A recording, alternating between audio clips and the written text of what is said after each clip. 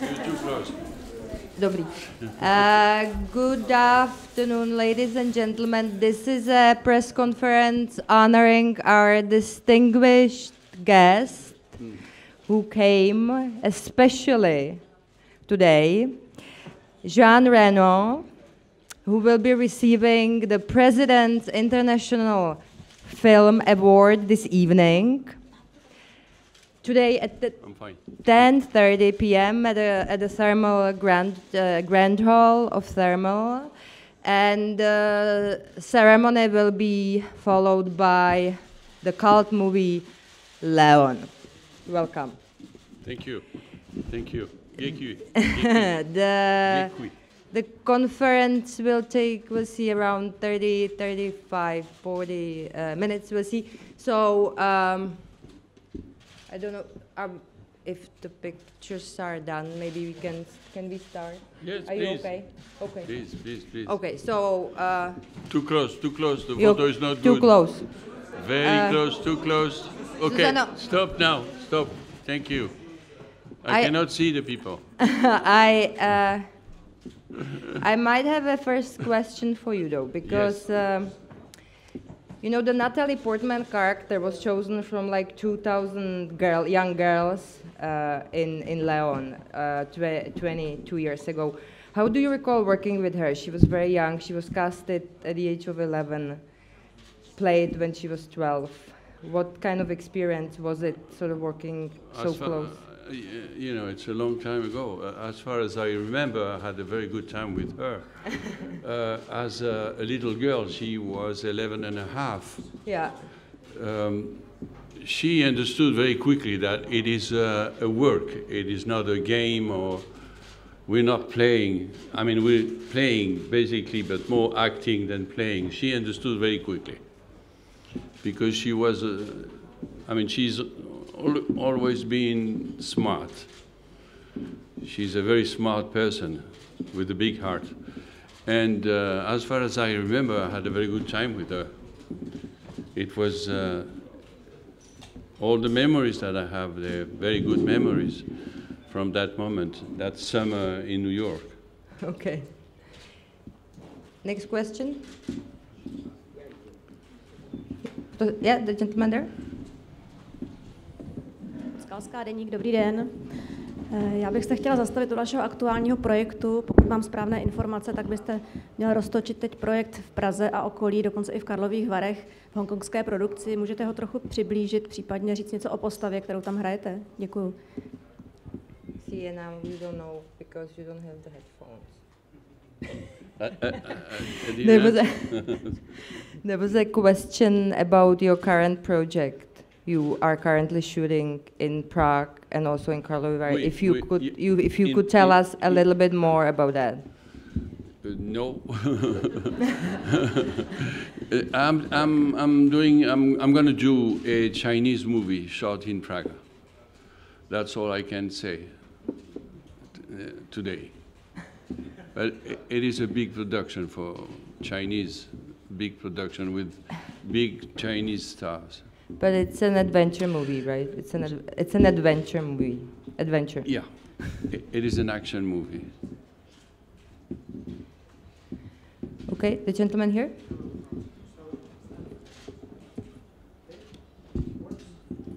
It works. Your romance with Jean-Marie Poiret in The Visitors seems to be a never-ending story. Will it have a follow-up? In how many years? And in what period of history would you like to place that new chapter of The Visitors? Yeah, The Visitors. I saw a photo from The Visitors. We shot last summer, we shot a movie, the number 3. And I think it's the last one. Because now we're old, and I don't think people will believe in old actors following the past, you know. But we were very happy in Prague last summer. We spent 2 months in the country and also in the Czech studios. And we appreciate a lot Prague and restaurants and the quality of life here in Czech Republic, yeah. I mean it. Thank you. Kateřina Karlecová, Festival Daily. Well, you speak about quality of Prague. Your parents emigrated from Andalusia to Northern Africa when you weren't born yet, and we have many migrant movies here in Festival. What do you think about the migration problem nowadays? Immigration program. Problem. In where? In Europe. In Europe? Yeah. I'm not a politician, so I'm not going to answer that question. You know. I do not have enough information to speak about that. I'm an immigrant, it's all I can say. That's why she was asking you that question. In relation with that, do you feel you have exploited or not exploited enough your Spanish origins? But it's about my Spanish origins? Like how... You haven't kind of played roles in Spanish films, so you have maybe not exploited that roots. Yeah, maybe I just did a short movie. We shot it in Palma de Mallorca for a commercial for a week with a very big director, because I've seen Garcia, his name.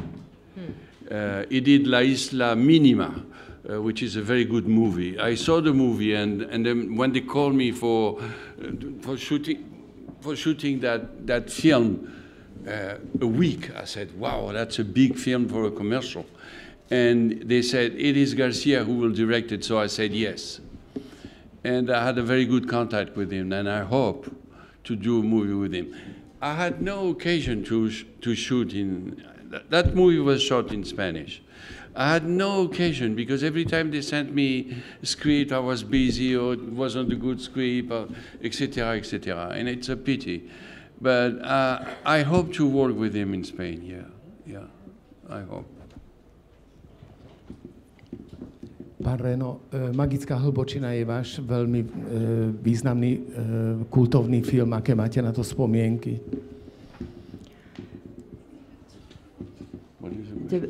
There's the Big Blue, the movie done by Luc Besson, that it's like such a significant movie for you. What are your memories of that movie? The Big Blue. The Big Blue, right? Yeah, The Big Blue was the first big adventure that I had with Luc Besson. It was a movie that he wrote. He had the idea. He was very young when he was living in a Greek island with his parents, and I remember the script was had already a big adventure spirit out of the pages. You know, it was something very big. I remember that. It was the first success that we had with Luc in terms of international box office. And we spent 9 months shooting that movie. We trained for 1 year to reach the 33 meters down without tanks, you know, just holding the breath. And again, it was a big adventure, a human big adventure, and also a cinema adventure. It changed my life because we travel all around the world with that movie. It is a very good movie, I think. Very strange because it is based on a death pulsion of the characters. The two characters, they want to die, in fact. And I met Jacques Mayol at that time. And he was a very strange man, very strange. Why? Why? Because he wasn't living on Earth, he was living under the water. All his, all his attention was inside the sea, the dolphins diving, going down and going down. Again, death somehow. Strange movie, but very beautiful too. Right. That's why I guess the death, it was why the youth was touched at that time, because the youth has always that idea of death around. You know, when you're a teenager, you have that, especially in America. death is not far away from youth, in fact. I'm not a specialist, okay, again. Mirka Spáčová, take the headphone. Spáčová dnes. It'll be much better if you take it really fast, Okay. really faster. Spáčová dnes, dobrý den. Já bych se ráda vůbec zeptala na úlohu Luca Bessona ve vašem životě, jestli ho změnil naprosto, jak vlastně došlo k tomu setkání, zda si dovedete představit, co by se s vaší kariérou dělo, kdyby jste se dva nepotkali, jestli spolu ještě budete někdy pracovat a hlavně, jaký je to člověk. Známe jeho díla, ale jaký je vlastně Luc Besson, jak jste ho poznal. Děkuji. Yeah. Every time you have an encounter with a success, it is because you've been working with somebody. Luc was very important because I met him when I was young, but I was already working on theater very well. And I don't know what my life would have become without him, and I don't care. What I care about it is his friendship. He's a friend of mine, and he's doing movies with other actors, which is completely normal. We have a project of a play, maybe in Paris. We don't know exactly. We've been talking about that recently. How is he? I hope he's well. And the movie changed my life, but the movie changed his life too. So I do not forget that doing a movie, it is not one people or two people. It is a team.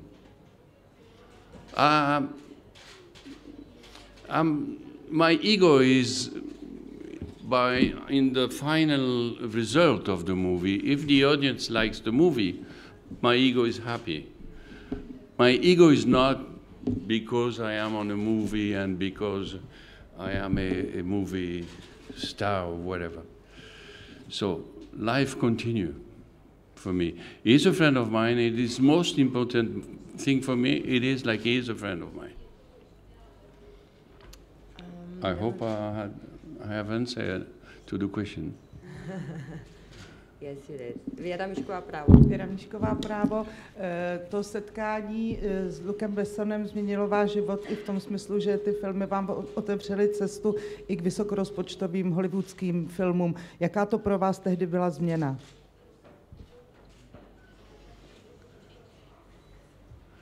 Yes. Yeah, when the Americans, they see, because we have not to forget that The Big Blue and The Professional, Leon, was shot in English. Every time you have somebody coming from Czech Republic or from Italy or from Spain, like Javier Bardem, and they're able to speak enough English to be understandable by the Middle West in America, and they're very good actors, they will find movies in America because they like good actors. I'm not talking about me, I'm talking about Javier Bardem. So every time you find somebody who's a good actor and he's able to speak English, he will work in Los Angeles if he wants. Yeah, but don't forget, they call you. You don't go over there and serve pizza pretending you're an actor. They call you. You played very different kind of characters. What makes you choose a role? Choose a role. It depends. Sometimes it is. Most of the time, it is the people. Sometimes it is the story, but most of the time, it is the people. I will spend 2 months, 3 months with them. If I don't like the people, if I don't feel comfortable with the people, I will say no, thank you. But yeah, it is the people. I do this not for the story I'm telling. I do this to spend my life with people I like, and I feel good. I feel good with them. For example, when I took the movie, the Sean Penn movies, it was only because Sean Penn will direct the movie, and I was so happy to spend time with him and to look at him, how he works and how he directs people, and looking at his ideas and etc. etc.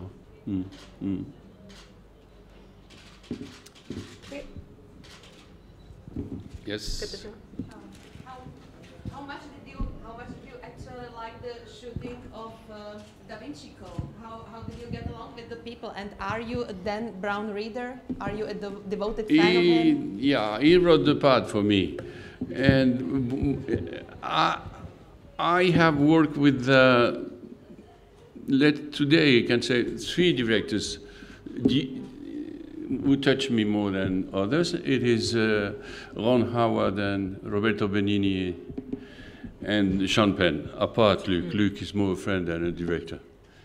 And that was one of the encounter that I touched my life and changed my life as a man. Tom Hanks and Ron Howard, because they're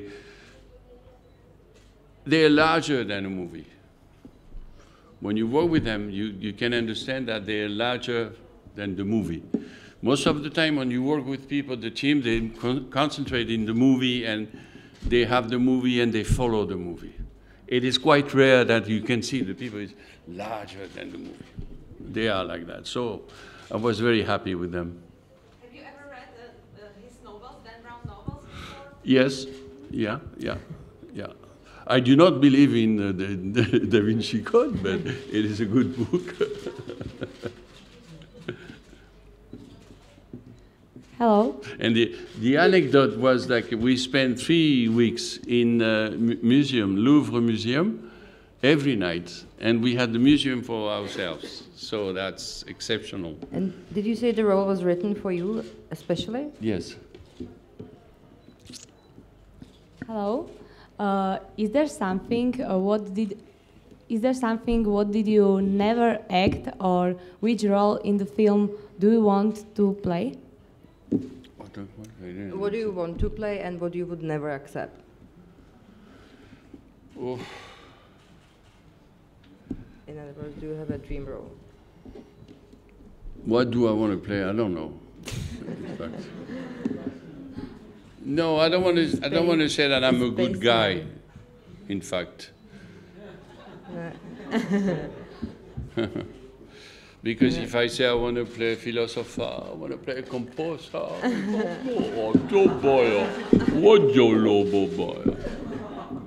Happy? No. We're all human beings. No, something into music.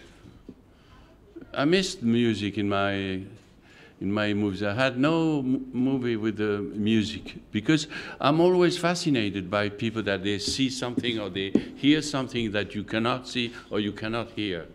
I've been spending nights and weeks and years with Eric Serra, which is the composer, Luc Besson's composer, and every time I was very surprised to see him writing music alone in his studio, in his place, and the music came from his head. That's fascinating me, yeah. So maybe somehow I can find some music. Like a rock band musician, maybe. Yeah, yeah. Hi. Hi. Why did you become an actor? And was it your dream since you were a kid, or you dreamed about another profession? No, I knew very quickly from 10 years old, 11 years old, but I didn't dream about cinema. We had a very good teacher, and we had plays at school, and the ambience, the wooden stage, the smell, everything, all the ambience around the stage, that was the attraction I had. Not the movies, the theater, because I started on theater. I come from theater, and I can remember today all the sensation, the approach of the women also. The place of the woman in backstage, the smell, the clothes, the sounds, everything is fascinating for maybe because I didn't like myself. I'm sure I didn't like myself. Okay, there's a question in the very first row. Just speak up. Yeah. Your movie career started quite starting a long time ago when there were less or no computer-generated images, and you're starting a lot of action movies. How is your experience of working in front of a screen or in a real environment? How does this influence your What is acting? exactly the question? I don't know. What is exactly the question? Today, when you do an action science fiction movie, there's a lot of green screen, Yeah. computer-generated images. Yeah, I don't care. I don't give a shit. No, because that's the easiest part is you need patience and you need to understand what they want from you, because they have points, on the green or blue screen, and you have to be inside those. No, that's not the most important part. But I mean, isn't it interesting for you to actually be in the place instead of adding it on the computer later? I understand. You cannot say it is interesting. You can say it is part of the work, because nothing can fit you more than a scene with somebody, because you will share the moments, you will share the impressions, the heart and the rhythm, and etc., etc. In fact, it is difficult to say that you come to be alone, because if you do video games or only green screen, it is because you want to be alone by yourself, which is not very interesting. Yeah. You are about to receive the President's Award of this festival. It is a great honor. And you are also the recipient of the European Academy Film Award. My goodness. So. You sure about that? Yeah, absolutely, 100%. So. Yeah, I'm getting old now. What does the European movie industry need, according to you? Because you are a European actor in a way. Yes, of course. Always when you come back from Hollywood. Yeah. Even if I live in New York, in fact. Yes. Yeah. No. Don't forget. You be quiet, because in Europe the cinema will be alive. I see young people. I see also the way they make money. They put money on movies, and we will continue to have a way of telling our stories. Expression, yeah. Czech stories, Italian stories. Some years you're going to have 10, you're going to have 12 movies. Some years you're going to have 3 because the budget is bigger, but we will continue. That's never will stop. First of all, because the television, they will need images, and we're here to give them images, of course, and to tell how people live. I mean, I guess. I think that. So did you say you are honored you will receive the prize tonight? I am very honored. Otherwise, I would have stayed home with my kids. Of course. Dobrý den, Michala Široká, televize Prima. Wait. Dobrý den. Už po několikáté natáčíte v České republice a mě by zajímalo, jaký máte názor na Čechy, případně Češky. A ještě druhá otázka je, my vás známe z několika filmů, hlavně s různými charaktery, ale jak vy sám vnímáte sebe? Děkuju. Wow. You want me to talk about me? No. I'm happy here. I was very happy last summer. I spent 2 months and a half, and I was very happy.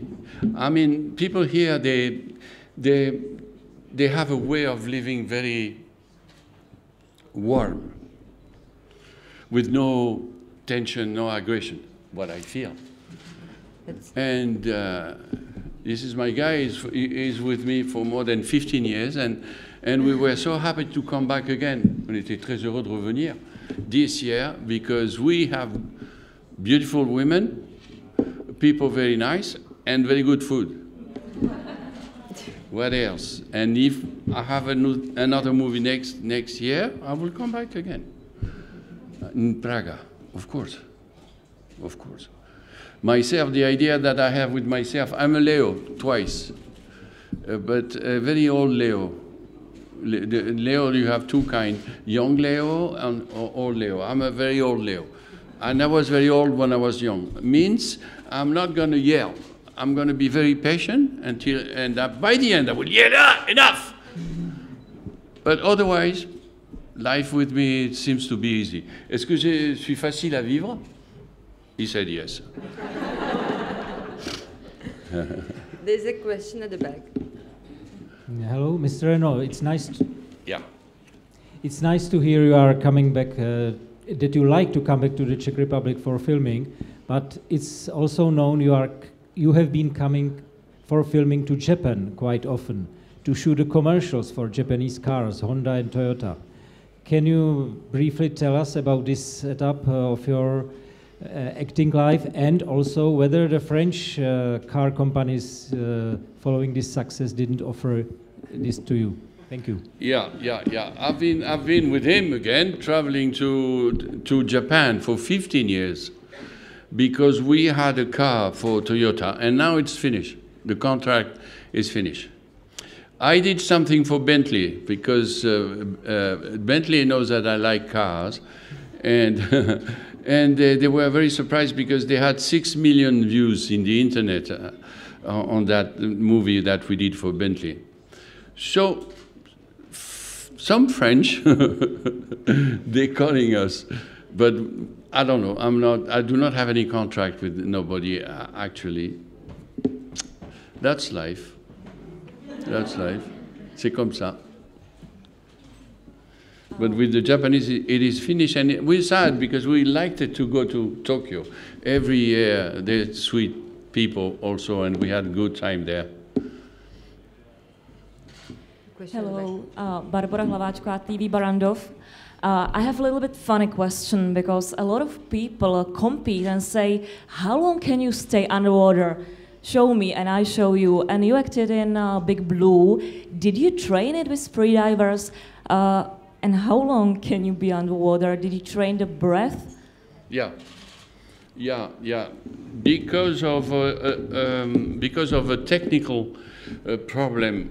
When you shoot somebody underwater, if you move the camera and if you catch the surface, it is not good, because you cannot pretend that you're very deep.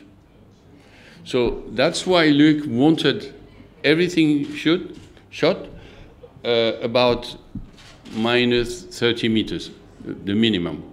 So it took us a year to reach 30.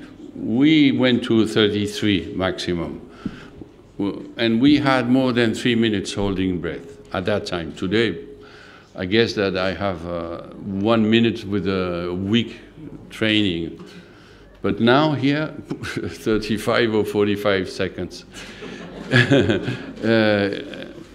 Well, that was why we had to hold our breath, and then, because also the characters, they had to do that. So we did it.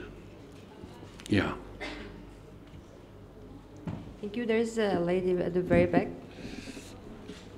There's somebody who is waving yeah, me. That's what I mean. Yeah, that's the waving lady. I know you.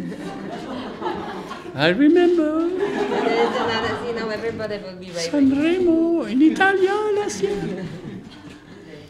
Hello, Mr. Reno. Yes. Mám otázku jednu jedinú. Vy vo filmoch pôsobíte, ako keby ste mali kamennú tvár ako Sfinga. Smejete sa často? A predsa aj druhú otázku. Pardon. A druhú otázku. Máte údajne 6 detí. Ja viem, že oni by mali povedať, aký ste otec. Ale keby ste sa mali sám tak kriticky zhodnotiť, aký ste otec. Ďakujem. Yeah. Next time I'll come back. I'll come with one of my sons. One of my sons, of one daughter. And they'll tell you how. I laugh all the time. When I work, it is very surprising.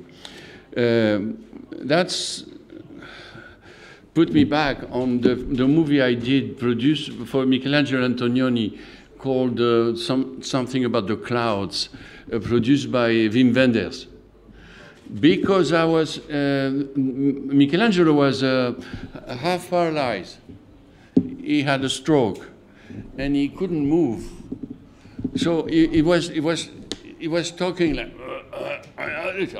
like this to his wife, and the wife was the only person who couldn't understand him. And when I was talking to him, I was doing the same. So he was laughing, and Wim Wenders said, "But what? You cannot be like in life." He's Michelangelo Antonioni. I said, I don't care. I don't care. Why do I have to be like this? Because he's Michelangelo Antonioni. And Antonioni was very happy. So I laugh all the time, which doesn't mean that I'm not going to do things very, very seriously. Because I'm aware that we are a crew, we have a budget, and we have to finish the movie. That's always in my mind. But I don't know why I have to stay like this every day. Oh yes, shooting, action, no. Fuck off.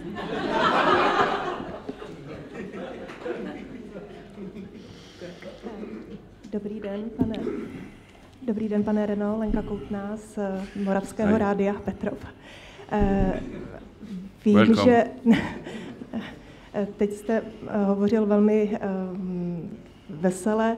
Zeptám se, žijete v New Yorku, ale jste Evropan. Dotýká se vás uprchlická krize, která nás tady tíží? Pardon. Omlouvám se, přišla jsem o chviličku později, snad jste na otázku už i odpovídal. Tak jak se vám daří?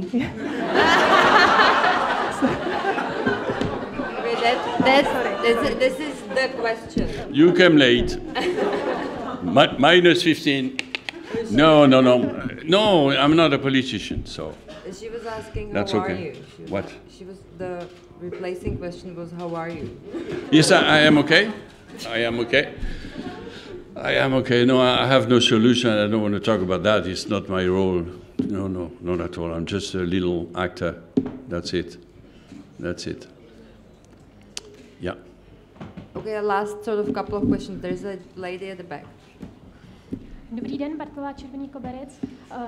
Vy máte rád Japonsko, často tam natáčíte. Co vy a japonština? Bylo pro vás obtížné se ji naučit? The Japanese? Yeah. When I was a student, an art student in Paris, when I came from Casablanca, I was working on a duty-free shop with a lot of Japanese, so I picked it up a lot of words, and traveling to Japan, I picked it up words. Now it seems to be that we're moving to China, and I know 2 words, ni hao and séchier. That's it. But obviously they do movies in English. You mentioned... I'm here from Israel. You mentioned before the Sean Penn movie in Cannes, the critics ate the movie, they never gave such a terrible critique. So what do you think about it? I didn't understand, because I don't know if you've seen the movie. I didn't understand why they criticized so badly, so violently Sean, in fact. Because for me, it is a love story in Africa between Médecins Sans Frontières, you know, those doctors without frontières. And my wife liked the movie. The people I know, they liked the movie. Otherwise, I would have said to Sean, no, we're not going to Cannes because they're going to kill you. And I don't understand why they did that. Maybe because we came by the end of the festival, or because they, including the American reporters, they started. The first one to criticize the movie was the Americans. I didn't understand, honestly. I don't think the movie deserves that kind of. It is only a movie. It's not a war or you don't see bad people in that movie. You see just people trying to live. And the work of Javier Bardem was fantastic. Charlize too. I'm just a little part of the movie. The two main roles, fantastic. No sé, in Spanish, no sé, no sé. No sé. Sometimes in Cannes they kill you. Maybe it's the food is not good that day or whatever. Okay. Se ještě jednou zpátčila, já bych se vás ráda zeptala, co byste poradil mladým lidem, kteří sní o kariéře, kteří chtějí být herci a domnívají se možná, že herectví se dá naučit, že na to stačí škola a že se stanou slavnými a známými a skvělými herci. Co vy si o tom myslíte? Chtěl byste někoho učit a dá se vůbec herectví naučit? Děkuji. Yeah, the question is very good. Only the word famous is not good in that sentence, what you said. Becoming actor is enough. Famous, that's another story. And that can kill you if you think that you will be famous. Because what does it mean, famous? I don't know. Go to school. Go to the art school, follow teachers, read the plays, read everything you can read. Because for me the image, it is a building. You want to build something high, you need foundations. How many actors, young actors I've seen on stage, they don't know about half of Shakespeare work, they don't know about this actor, they don't know about nothing, they just know about images. Wow, I look great now. No. And also, don't forget, you're going to do that all your life. You have to be happy every day. You have to be happy every day and go to a set and work every day with intelligent people, with stupid people, with talented people, with completely idiot. You have to be there every day and be happy and feed yourself through what you are.